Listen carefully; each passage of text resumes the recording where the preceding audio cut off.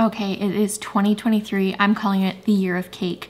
I want to try and make as many vegan plant-based cakes as I can this year. I just really like making cake. I'm thinking maybe I try for a goal of 50 cakes. That might be a bit ambitious, especially with a baby and a toddler, but let's see how many I can make. Today, I'm going to make a chocolate chip cookie dough cake. This one is very much inspired and kind of following Aaron Ireland. So a bit of backstory. Back when I had Felix, there was lots of late nights in the rocking chair, breastfeeding, trying to figure out how to feed, all of that, trying to stay awake.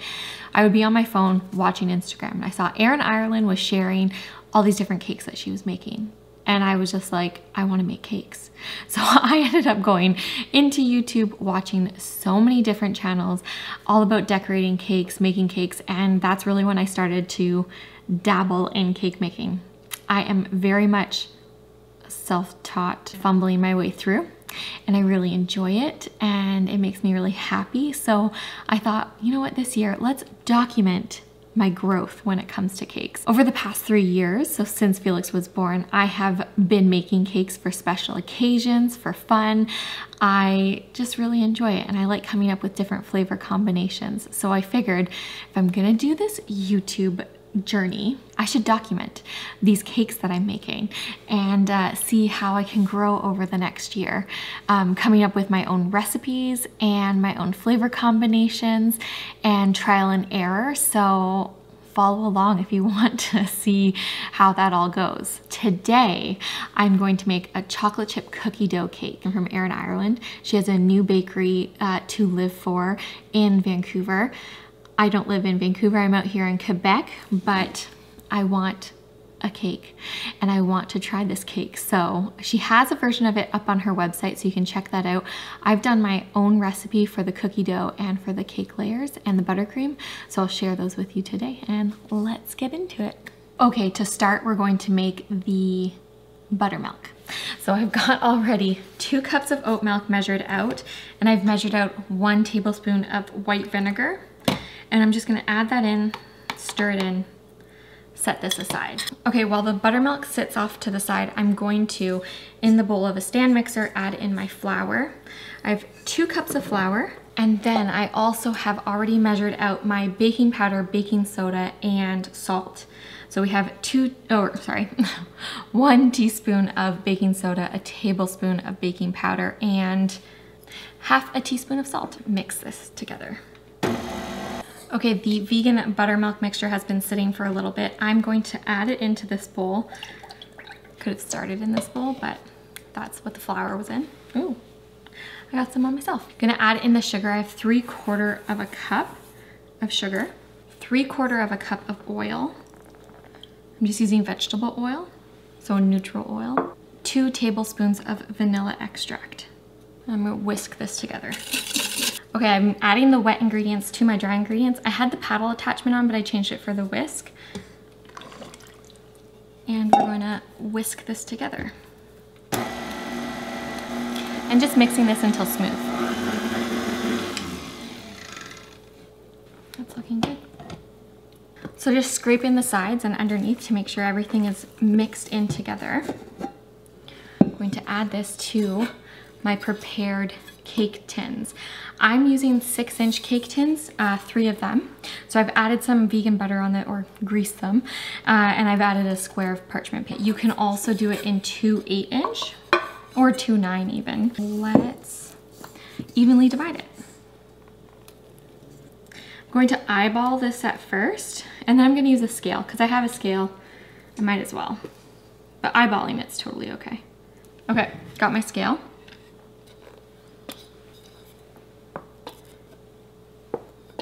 Ooh. This one definitely needs more. Yeah, so these are all sitting around 420 now.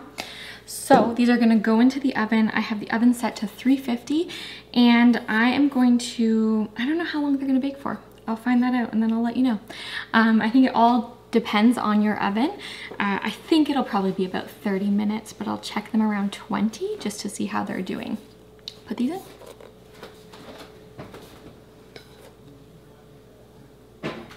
Okay, Now, let's make the cookie dough. Okay, making the cookie dough now, I have 2 tablespoons of a vegan egg replacer. So I'm going to add in 6 tablespoons of water and mix this together and set it aside. Next up, we're gonna cream together the vegan butter and the sugars. So I have 3/4 cups both of brown sugar and white sugar. And I have 3/4 cup of vegan butter. I'm using the Basil sticks. Super easy to find and they were on sale. And I'm gonna use the paddle attachment. I'm going to let this mix up for about 3 to 5 minutes. Okay, so this is good. We are going to add in the vegan egg now. I'm adding in 1 tablespoon of vanilla as well. And we'll mix this up. Okay, so in this bowl, I've already mixed together our dry ingredients. So I have 2 cups of flour, 1 tablespoon each of baking powder and baking soda, and half a teaspoon of salt. I'm gonna add this in, maybe just a bit at a time. I'll get a spoon. Oh, I'll use a spatula. I'll do half and then mix it. And I'll add in the other half, so it doesn't fly up.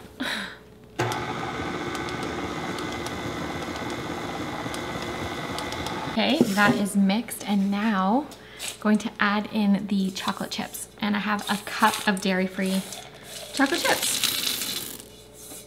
Mix those in. Lovely. There we go, cookie dough. Now, benefit of cookie dough, as vegan, you can eat it raw. I like it. So what we're gonna do with this cookie dough, I'm gonna put it into a bowl, put a cover on it, put it in the fridge for about 30 minutes or so. Then we're going to make cake rounds with some of the dough, little cake balls to decorate on top, and maybe we'll bake some cookies out of what's left on it as well. We'll see, but let me do that. Okay. This is going in the fridge for 30 minutes while the cake cooks, and let's make some buttercream next. Okay, cleaned up the kitchen a bit. I've got other ingredients ready to go. We're making the buttercream. So vegan buttercream, I'm using a vegetable shortening and vegan butter mixture. I have half a cup of vegan butter softened. Again, this is using the Basil sticks. And I have a cup of vegetable shortening. So I'm going to let these mix to combine. So I'm gonna let them whip up for probably a good 5 minutes. Lock it in. Start off low, low and slow, and then I'll speed it up. It's like looking nice and silky. Try and scoop some out so you can see it here. Not me. There we go. Looking nice and silky. Now I'm going to add in the powdered sugar. Just wanna put this somewhere. Okay, so going to do, I think 5 cups of sugar. That's usually what I do, but I do them one at a time. My unscientific measurement there. Whip up for a little bit.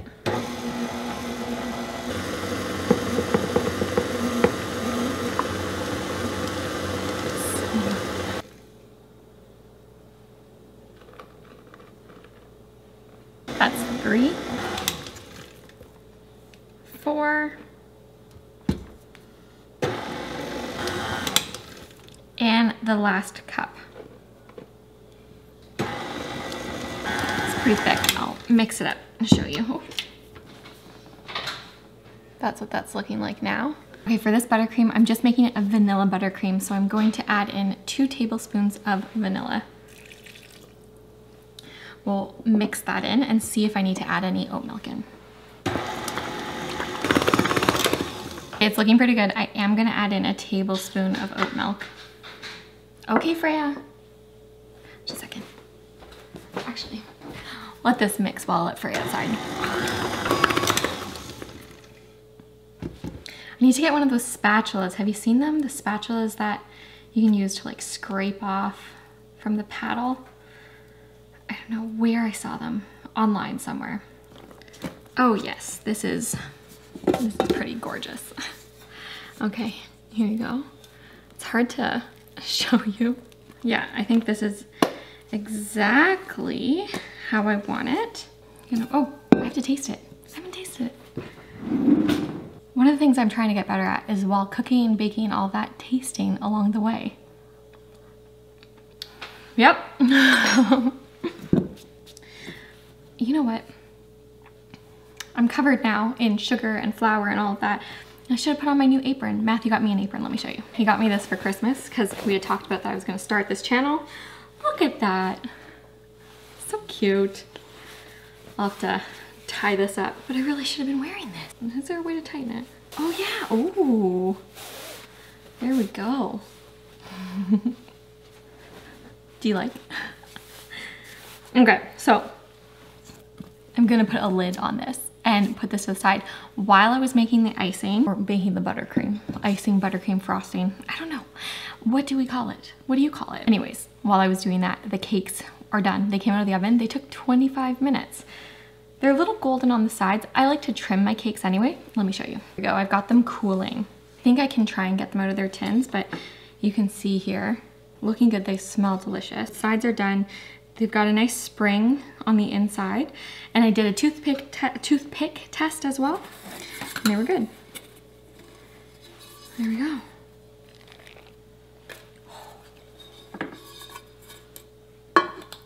And I learned this trick. I think it was from Caked by Katie. You don't necessarily have to have a round parchment paper in your tins. I did a square and they're coming out fine. I did grease them, but yeah, that works. So you don't have to go through the hassle of trying to make a circle.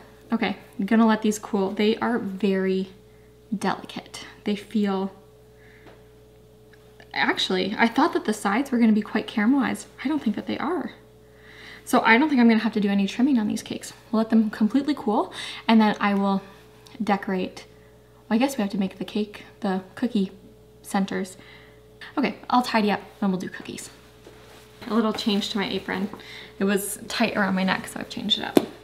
I am going to take half of this cookie dough, or about half, maybe a third. And I have this wonderful mat. Oh, you can't see it, can you? Let me change the camera. Okay, so I have this wonderful mat here. I am just adding the cookie dough onto it. This is way too much, yeah. I don't want the layers to be super thick. This is great because it already has the amount. So we're doing 6-inch layers. I'm going to roll out, or press this out, a 6-inch layer that will go between the cake layers. I'm gonna set this aside for when it's time to do the cakes. I'm gonna do another one of these.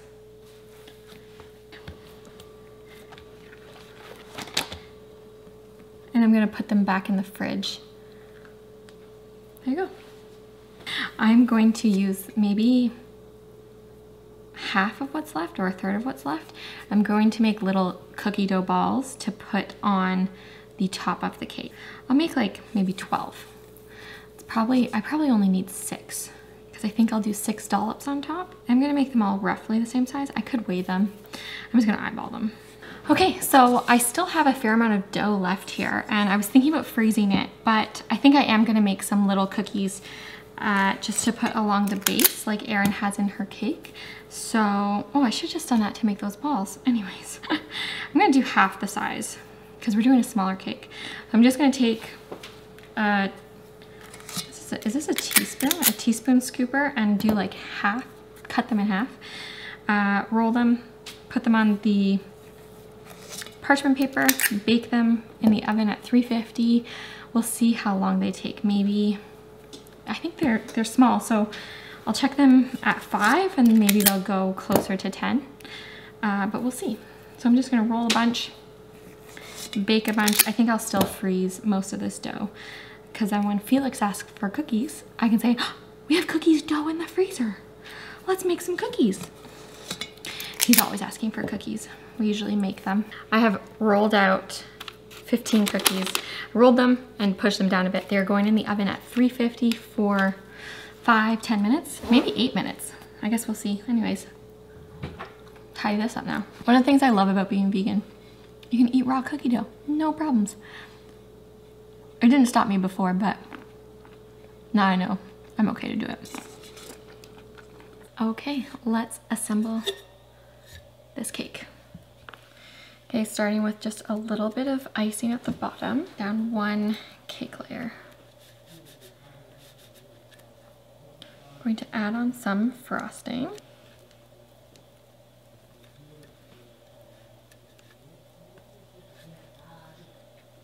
Cookie layers have been in the fridge, so adding that on, then I'll add on just a touch more frosting. Their cake layer. It's gonna be a big cake. Frosting. My next cookie dough layer. A little bit more frosting on top, actually, not a ton. This is the last cake layer. So I'll do it so the bottom is up. This is a big cake. Let me zoom out that camera.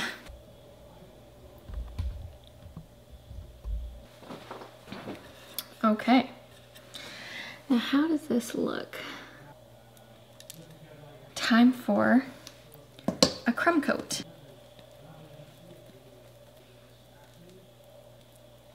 Crumb coat just locks in the cake. You put it in the freezer for a couple minutes, 10 minutes, and then you can finish it off, but it just locks the crumbs in.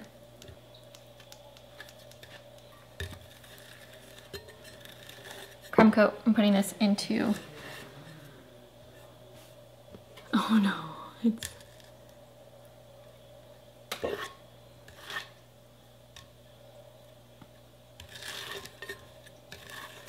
putting this into the freezer. Okay, the cake took a little slide in the freezer, so we'll just have to work with it. My bad. So now I'm just gonna add on icing. Oh, really is playing out. Oopsies. We'll see what we can do to fix this. But, I mean, lessons learned. Make sure it's got a secure spot. Try to get like a pretty even layer all around before I scrape some off. Okay.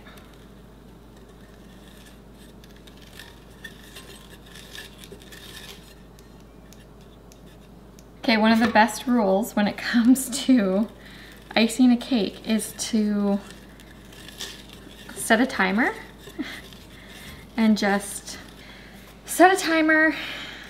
When that timer goes off, you're done. I did not set a timer, but I'm not gonna overdo it today. We're gonna get this as smooth as I can.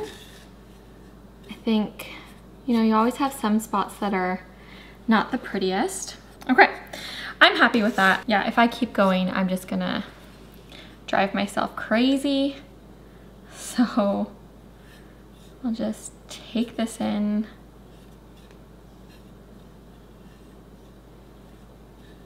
Okay, I'm gonna do some chocolate drips.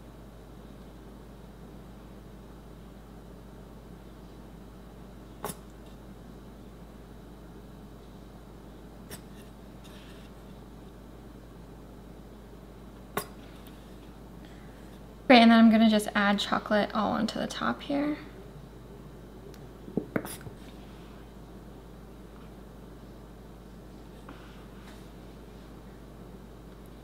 I think that looks decent.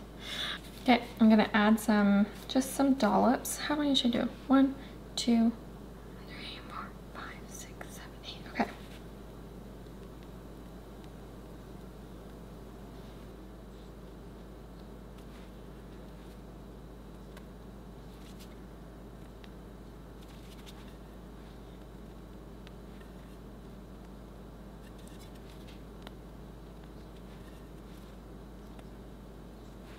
We've got those. I'm going to add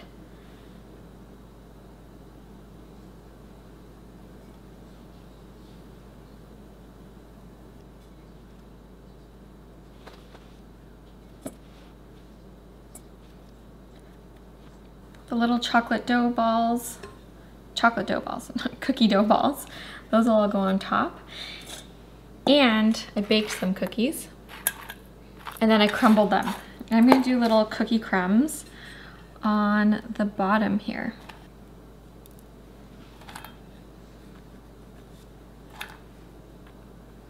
Okay, there we go. Okay, I am pretty impressed. This is, well, I have to try it. Let's try it.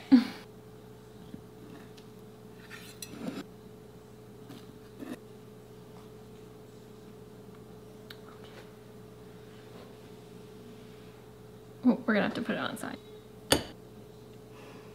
Inside of the cake. Get some buttercream, get some cookie, get some cake.